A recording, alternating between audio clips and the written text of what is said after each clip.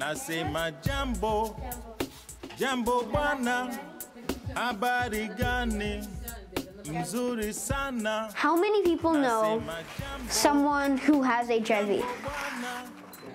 He educated himself on AIDS and used the information to debunk myths about the dreaded disease. But more than that, I went there and I started my own school for HIV and AIDS orphans and other privileged children who didn't have the opportunities, who didn't have the money to be able to attend school. Just another 11-year-old?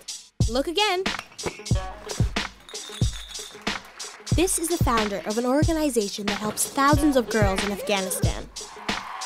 When Alaina learned that girls in Afghanistan do not go to school, she started raising money for teachers' salaries.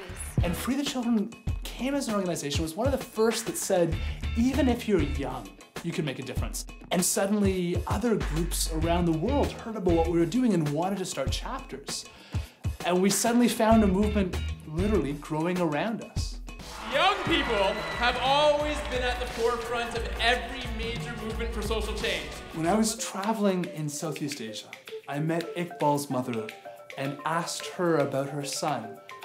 And she described how when Iqbal was killed at the age of 12, his body was carried through the streets in Pakistan, and as he was being laid in his grave, this young girl who he helped to free stood over his grave and said, "The day that Iqbal died, 1,000 new Iqbals were born." I think, in fact, more than 1 million new Iqbals were born.